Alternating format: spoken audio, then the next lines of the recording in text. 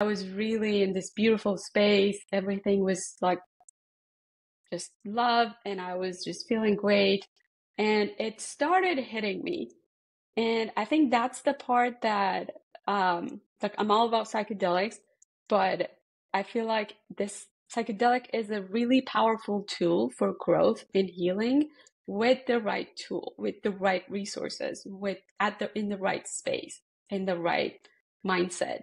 So I had that experience, but I didn't have anything to implement any of that inspirations, any of that new insights and perspective. So I was back into my old life, um, going into the lab, now knowing that I actually care about something else.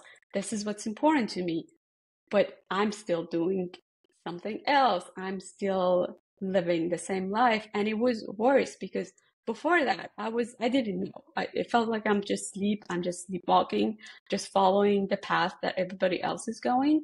But now I had woken up. I knew what's there. I knew what I care about, but I'm not doing it. So it actually felt worse at the time. I remember distinctly the day after this experience that I was in the lab. So imagine this experience of interconnectedness and love and all of that.